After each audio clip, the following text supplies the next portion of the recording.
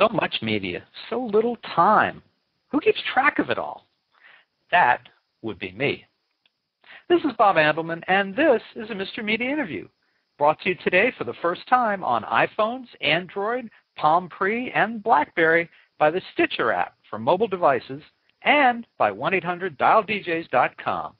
If you need live entertainment for your party, wedding, bar mitzvah, or corporate event in the New York, New Jersey, or Philadelphia metro areas, check out 1-800-DialDJs.com or call 1-800-DialDJs for a real good time. So where was I before the commercial? Oh, yeah. Mr. Media is recorded live from the new media capital of the world and home of the Sticks of Fire blog and Foursquare Day creator Bill Kaysen, Tampa Bay, Florida. Get to know me! That's one of the conceits of an online social networking service. I'm someone you should get to know, and by so doing, you will improve your standing in life, members of the opposite sex will find you more attractive, and your food will taste better. Now, I can't swear that any of that is true, but it is the general idea. Now, whether you've dabbled in Facebook, the gold standard in social media, or MySpace, its trailer trash cousin, you've probably already discovered some of the advantage to be gained by reconnecting with friends and family or being introduced to new acquaintances. But what about your career? While there are limited opportunities to expand your job horizons and opportunities on Facebook, I can tell you firsthand that the place you really need to be is LinkedIn. I've used LinkedIn for several years, and I'm proud of this, have 1,401 business connections on the network. And this guy on the phone today, he might be the N1. But my experience pales next to that of Mike O'Neill. He is a LinkedIn superstar, a man with 28,000 connections, enough to rank him 24th worldwide. He is also the author of Rock the World with Your Online Presence, a rock and roll themed primer to getting the most from your LinkedIn experience. Mike, welcome to Mr. Media. Well, thank you, Bob. Mr. Media.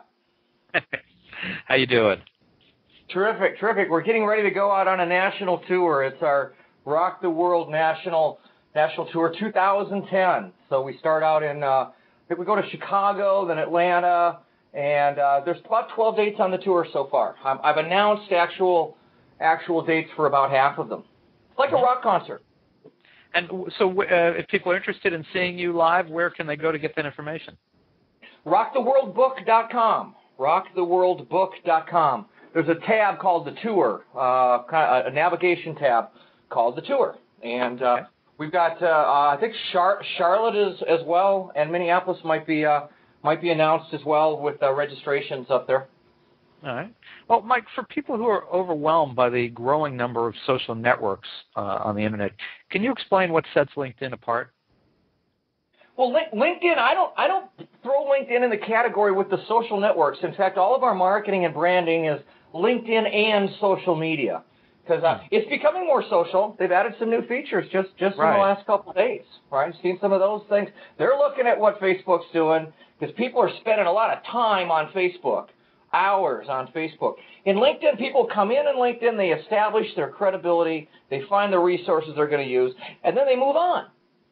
There aren't many people like me who live in LinkedIn all the time with multiple tabs open and all this stuff going on. I'm an unusual animal. So I think what you're saying here is that it's the kind of thing that you use situationally. If you're looking for work or expanding your opportunities, you'd go to LinkedIn, but it's not like Facebook where you're going to be on there all the time, at least most people. Yeah, you're not monitoring feeds and you're not interrupted by mafia wars and Farmvilles and all these things that this big vacuum cleaner just sucking your time. LinkedIn's actually a really easy program to use, Bob. So easy, even you and I can use it. Yeah. Well, it goes back to the days of basic databases. The people that used to have modems and log into bulletin boards are really comfortable with LinkedIn because there's fields and there aren't little hieroglyphic icons all over the place and there aren't things popping up in front of you that are not relevant. It's all about business, and in fact, it's really about B2B business, Bob. So, who is going to benefit from being on LinkedIn? And who is not? Oh, that's a really, really good question. The folks that benefit the most are recruiters first. because there's a great talent pool out there. They're probably the ones who benefit the most. In fact, if you took LinkedIn away from a recruiter, and you're going to really, really get chased down the hall. You're going to get the whips coming out if you go to take LinkedIn away from a recruiter and have them to try to be competitive with other people. Of the top 50 people on LinkedIn, of which I'm right around 24, 25 in that range, I kind of go up and down because I'm deleting people from my network now to make room for new people. I'm about ready to max out. Of those top 50 people, there are 2 women, and 2/3 of them are recruiters. 2/3 of the top 50. That says something. So let's talk about your own experience. When did it first click for you to use LinkedIn and to really use it like crazy? And I'll tell you, as you think for a minute, I began using it. I think I had gotten an account early on and then couldn't really figure out how to apply it. And then there was a story in the old Business 2.0 magazine that just kind of turned the light bulb on for me and made me go, oh, that's what it's for. And since then, I found it very useful. But, I mean, you've taken it beyond most people. Why? I mean, where were you at in your career when you first discovered this service? Well, it was 2004, actually January 14th, 2004, where someone invited me to join LinkedIn. You know, most people really decide they're going to join LinkedIn because someone that they kind of know and trust has pushed them over the edge that they finally accepted an invitation, and in the process of doing so, got prompted to create a profile and join the LinkedIn community. Well, I am seeing people actually go to LinkedIn.com and sign up, but that's a lot more rare than the actual concept of being brought in by somebody, and usually somebody that you trust and that you know. Because I'll bet I've got hit by, a dozen or so LinkedIn invitations to join before I accepted one, and the one I accepted was like from, I believe it was from Dave Taylor, one of the Sure. sharpest social media guys I know in the whole world. In fact, he wrote the foreword to our Rock the World LinkedIn book. Sure. People who've been online a while know Dave's name. Sure. Yeah. Dave's a rocker too. He's in Boulder, one of the coolest guys in the world. And I think I accepted his invitation. And like a lot of people, I didn't do much for a little while. I think it was probably a year before I really did much. So now we're at 2005. Still real early, right? Mm-hmm. Facebook, you have to have a .edu address to play in Facebook. MySpace is the big daddy in the world right there. And I thought MySpace was kind of consumerish, and LinkedIn looked very B2B-ish, and I liked that a lot. And we were running a B2B networking event business. We were doing monthly networking events, and even in some cases weekly events, making a decent living because sponsor dollars existed back in 2005. Mm-hmm.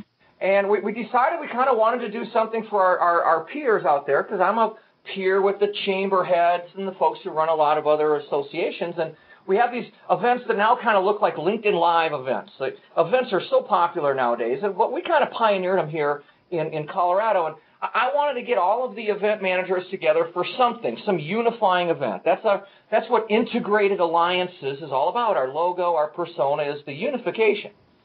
Mm-hmm. And we kind of kicked around ideas. We ended up with the idea that we do a LinkedIn training. And I actually hired Dave Taylor to be the instructor for the first event, and he did a great job. But I wanted to take it into a real educational way. The feedback was that was really interesting, but I need to know where to click and what to do. I need to be educated, not just excited. Mm-hmm. And that was 400 training sessions ago. We're probably closer to 450 now. Because we've done 10 trainings just last week. We did 10 trainings between evenings and weekends and these sort of things. This counts as a training. People are going to get good content out of this, Bob. And this is funny. As we're talking, I've got LinkedIn open in front of me, and Dave Taylor showed up under people you may know. He's a second connection. I wonder who I'm connected to him through. I'm going to take a peek now. Yeah, why don't you click on it? It might be me. I'm one of them, I'm sure. Let's see. No, but it's okay. There's 3, 4, 5. There's 14 people, and yeah, you're one. Listen, folks, if you don't know Dave Taylor, this is the company the man is in. Mike O'Neill, who's on the phone with us, Chris Brogan, Rick Calvert, Lori Ruff, who is Mike's partner, Jim Turner, Stan Relihan, Bill Price, Des Walsh. These are people, a lot of these people that I know directly or certainly by reputation. Adam Angst, Bill Austin I know. It's very interesting. I mean, and so, I don't know why it just happened at this moment that his name popped up. I'm actually connected with him on other networks. There's something divine about that, Bob. You pay attention to these little divine interventions that happen in life. We picked up on that. In fact, I've been writing this LinkedIn book for 3 years. I've been writing it, and it was this arduous process because LinkedIn's always changing, and the book was going to go in the direction of a sales and marketing using LinkedIn guide, and there was so much material. I don't want a book that's 3 inches thick. I can't read that. I don't read those books. I don't buy those books, and my audience doesn't either. We need something that's quick and snappy. 1, 2, 3-page sections, bang, I got it done, and go ahead. And when we ended up just focusing in on the first step, which is LinkedIn profiles. And when I talk about paying attention to things, we're listening to the radio while it's going on. And I had this epiphany. I'm working on the account setting section where you set what you want set to you and all. And Pink Floyd, Welcome to the Machine is on the radio. We've always got the radio on to inspire us. And I went to bed that night, and I got up in the middle of the night, and I wrote a little note, and I kind of went rock and a few little notes that I could barely read. I think I've still got the piece of paper somewhere. It'll go on the wall. And we ended up the next day combining rock and roll inspiration and my knowledge of that industry. I'm a rocker. I've been to 1,000 concerts. I know what it's like to be a consumer of the concert experience, actually a leader in that. And we combined them together, and I'll tell you, we got that book. All of a sudden, when you're inspired by something, you just go for it. I pulled all-nighters, and I didn't even know it. All sunshine's coming up, and it's, wow, this is so fun. Why is rock and roll the appropriate connection for you to make with LinkedIn? A lot of people are probably a little baffled by that, although the superstar aspect certainly makes sense. Well, it's genuine to me. I mean, if I couldn't say, well, let's slap a symphony or let's slap a mountain biking, brand around this thing. That's what I am anyway. So if you kind of really want to be really genuine, and social media is really about being genuine, about being yourself, you can get exposed pretty quickly. If if I'm not a hiker and I'm talking about being the best hiker, there is out here, I'm going to get exposed. And in this particular case, what I discovered is when people think about music, particularly live music, when you're talking tickets, it just butters them up. They just get all giddy. It's like, oh, the best time I ever had was at this or at that. And while we're there at these shows, look around. There are LinkedIn users all over. There are Facebook users. There's Twitter users. People are tweeting. People are making friends, joining groups. This is my audience. My clients are here at these concerts. I make a business case that, if I go where clients are and get to know them better and they get to kind of like what I have going on, guess what? We've got some unbelievable education called LinkedIn training that goes back 400 sessions. We've got it really superly refined, and it naturally kind of sprinkles with a lot of the lyrics and songs. Mm-hmm. The names of songs like "Don't Stop Thinking About Tomorrow" is a phrase that we use in our training to kind of get people inspired. And we talk about how you keep updating things because it's always about tomorrow. It's not about what's in the past. LinkedIn's about the future. Mm-hmm. How has being so involved in LinkedIn affected your business, your company? Well, I can't imagine a life without it. I've been so involved with it and so ingrained in it for so long. It just really is a funky thing to think about being without it. I'm so glad it's available on the iPhone, although I wish it worked better. There are some issues with it. You experienced those, Bob? I have a T-Mobile what is it called? My Phone. I think that's what it's called, My Phone. And yeah, I'm not real impressed with it on there either. Here's what happens, Bob. The data bandwidth between the carriers. I'm from the telecom industry, so I kind of know. I was a sales engineer. I've been in a lot of data centers where you got to wear sweaters all day because it's 65 degrees to keep the routers cold. And the interface in between the AT&T network and LinkedIn, the pipe's not big enough. They're like on a T1 and they need a DS3. They're on a 100 meg connection. They need a 1,000 meg connection. There just isn't a big enough pipe there, and they need to need to build that up because I'm always getting these error-fetching data messages, and then eventually some things kind of clear out. But it's universal. But what you talk about in your show that's so great is this is going handheld. That's where the world's going with this stuff.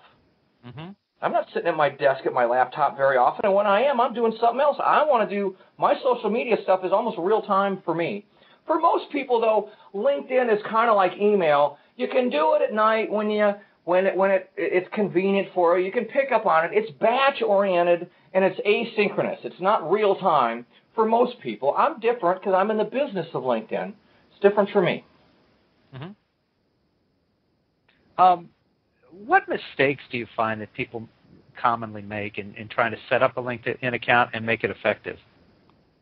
They don't do a great profile before they get going. They jump in, they put in the minimal amount of information, and they just dive on in without realizing that when people are interacting with you out there, they're looking at your profile to see how worthy you are of their attention because, frankly, there's a lot of competition for everyone's attention. And your profile says, I'm worthy of your time and your attention, or it doesn't. And somewhere in between is where most people are. And we wrote the book to make sure people get all the respect and attention that they deserve. Bob, I sent you a copy. It's a kicking book. Yes, I have it in front of me. But what I'm saying is, now I teach, let me give you an example. I teach a social media for beginners class. A lot of parents, not necessarily people who are likely to use LinkedIn, for example. However, they have the same kind of questions that these people would have, is I don't understand it. They look at it, and they're out of work. I'll give you a better example. My brother-in-law was out of work last year for many months, and professional guy, and he just looked at LinkedIn, and people were telling him that he could use it, do this with it.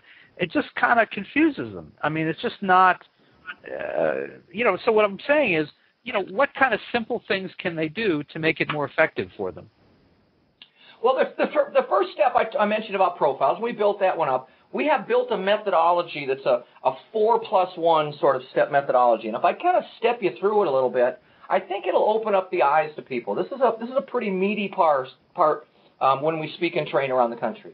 So once you get your profile looking up pretty good, now it's time to go share yourself with the world, to invite people and to really open yourself up to being invited, to go get those hundreds or thousands or maybe tens of thousands of connections over some period of time. And in the LinkedIn world, what you're doing is you're basically building traffic for you inbound, and you're enabling yourself to go find more when you go look. Mm-hmm. Kind of like if I got time tonight, what am I going to do? Isn't it nice that there's 3 concerts to choose from instead of, well, not much going on tonight, because you're not plugged in. You don't have a lot of options. And he who has the most options usually wins. So the second step is to build your network. And there's ways to do that through tools and methodologies and all, to do that either in a very targeted way where I want just these kind of people. An executive is that way. If I'm an executive at Quest, I'm going to keep my network kind of tight, but I got to keep my options open because I might not, my company's merging with CenturyTel today, and my job might be gone. That's an announcement today. There's some Quest people kind of nervous today. So I've got to keep my network going, but I don't want to open it up so that all the vendors and job seekers just flood my LinkedIn inbox with requests on feeding me, want to feed off me. So that's one kind. Another kind of person is a sales rep. I mentioned recruiters were number 1. The number 2 audience out here are folks involved in revenue production, sales and marketing people. Job seekers are mixed in all this whole process here as well. But it's primarily revenue generation has an ROI. I find a new customer on LinkedIn. Woo, there we go.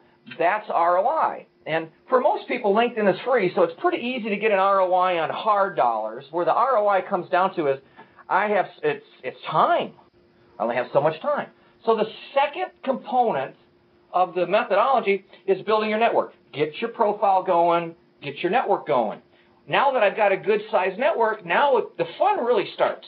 It really starts at 500 connections. If you're below 500, you're not enjoying as much. You got a reserve seat up on the hill. You want to get down front and really see the band. So that's where it gets kind of good, is when you get into that 500, 1,000, 2,000 connection range. I got something to search on now. If I go search on LinkedIn, I'm going to get some pretty good results because my network's big enough. And when I go search and find these people, that's step 3, the search and find. Step 4 is to actually engage them. And LinkedIn gives me options other than picking up the phone or sending an email. I can communicate through LinkedIn to these folks, and there's different strategies. I might get introduced through somebody, or I might go direct and send a message. I might invite them.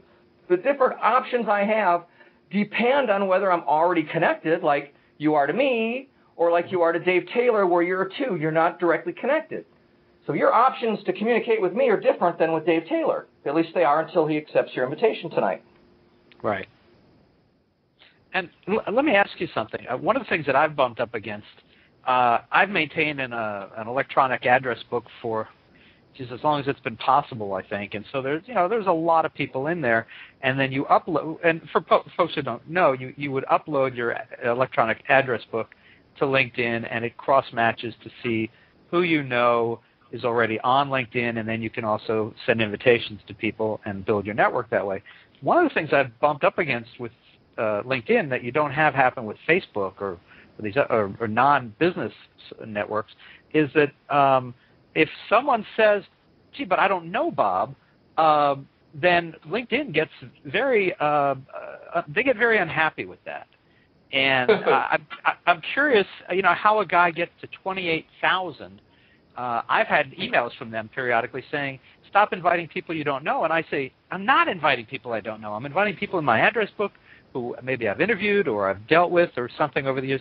I guess maybe someone doesn't remember me, but it's not because I don't know them. Yeah, you mentioned something that, and this comes up very, very often. It's a very intelligent question, Bob. Let's go back to 2003 when LinkedIn is architecting their system. The world's a different place. And LinkedIn has this picture, which is not an unrealistic picture at all, that their program is going to be just for kind of networking of people that they kind of know each other. I mean, why would people want to use this as a recruiting tool or a sales tool, which is inherently people you don't know? Recruiting and sales are two markets that are, inherently. I tried all my friends; they're all working. I got to go find an employee for that job somewhere else. I don't know a lot of C++ people in Charlotte, but you know what? That's what I got to find. So I'm inherently going to be dealing with people that I don't know. Sales reps have already sold everything they can to all their friends. They got to go find new customers. But LinkedIn, in the process back when they were designing this originally, no one really knew where it was going to go. I don't think they thought at all that they would be this successful. I don't think there was any plan for this kind of thing. And they kind of stuck to those early principles way beyond when they should have. They should have thrown in the towel and said, you know what? We've got a marketing engine here. We've got a recruiting engine. LinkedIn's biggest product out here, by the way, that they sell, it's a 3-user license that's about $25,000 that recruiters can buy that gives them access to all 65 million records. So in one hand, they want you to keep kind of this tight little network because partly I think they want to sell $25,000 3-user license packages. Don't worry about it, Bob. The world will get over it. More and more people know who LinkedIn is now. Those things don't happen quite as much as they used to.